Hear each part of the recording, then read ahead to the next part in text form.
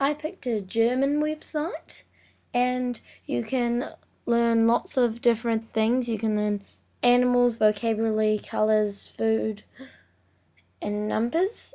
First, I did the German vocabulary. So for the book, it would be Das Buch, and the bridge Das Brück.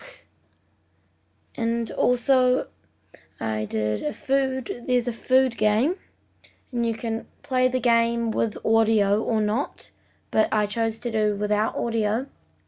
And you can kind of figure out the word kind of sounds like our New Zealand word, but just said or spelt a different way. So you can play that game and you get to learn them quite well. And the animals was another one. And you can click on the audio button and it says it out loud for you.